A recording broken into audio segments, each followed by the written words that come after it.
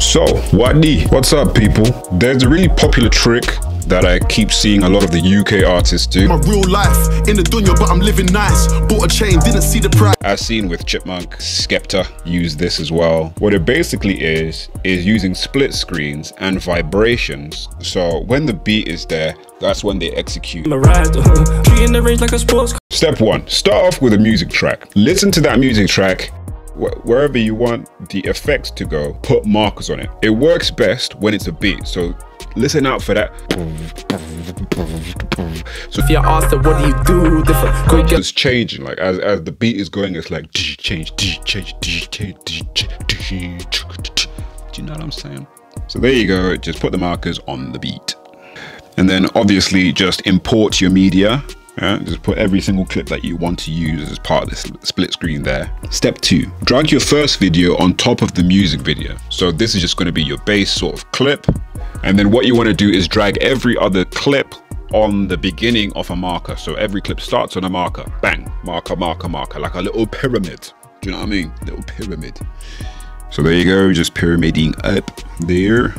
Step 3, look for an armor adjust layer and place it over the second clip.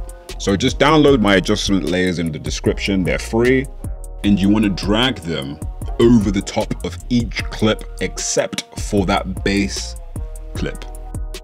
Step 4, what you want to do is crop out 2/3 of your adjustment layers right side. But how do I work out 2/3? I'll tell you how. If you're shooting in 1080, you know that the width of the clip is 1920. So it's 1080 by 1920. Right, so you want to divide 1920 into 3, right? So just Google that, 1920 divided by 3, 640, right? So each third is going to be 640 pixels. So if you're going to take away 2/3, it's going to be 1280. So what you want to do is move the slider, the right slider on Inspector, 1280 pixels. There you go.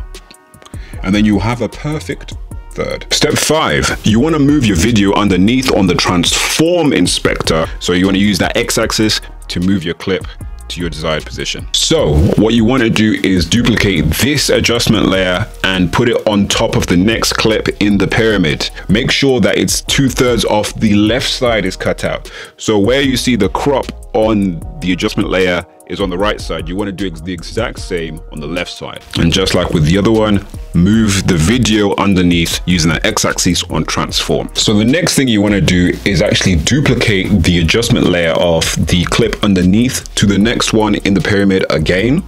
But this time you want to crop out both the left and the right, using those calculations that we made earlier. So crop in 640 on left, crop in 640 on the right as well. Step 9, once again, people, you want to move using that transform x-axis, the clip underneath, to make sure that it features nicely in that little gap you've created.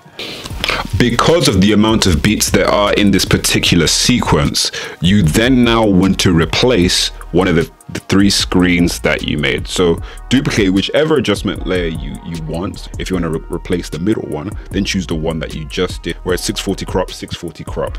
And then in this case, you don't even have to mess with the crop. You just go straight to the transform and move that video to where you want it to feature. What you want to do is make each layer a compound clip. So the clip and the adjustment layer, clip and adjustment layer, clip and adjustment layer, make all of those compound clips, right? Don't make them into one compound clip, make them into separate compound clips. Search in the search bar for armor jitters. For my armor jitter presets, I'm pretty sure, check in one of my other videos to see if I have made a tutorial on this before. But for the meanwhile, if you comment down below, then go to my Instagram.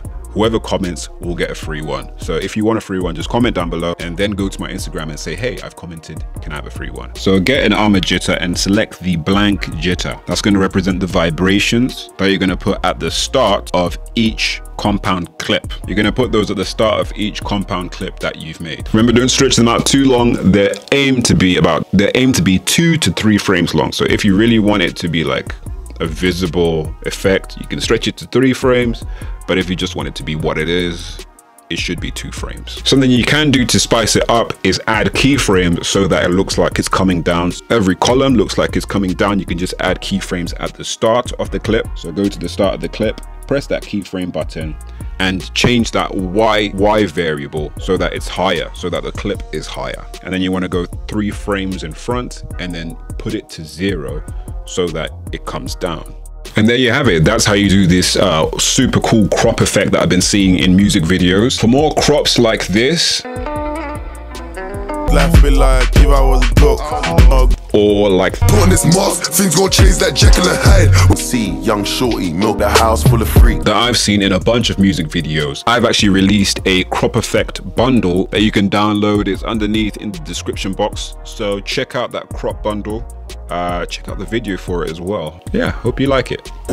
We apply pressure, revving like a go-kart, Porsche the Rover, fast never cut back, we up never look back, dropped out uni, best solution for me, they say I need Jesus.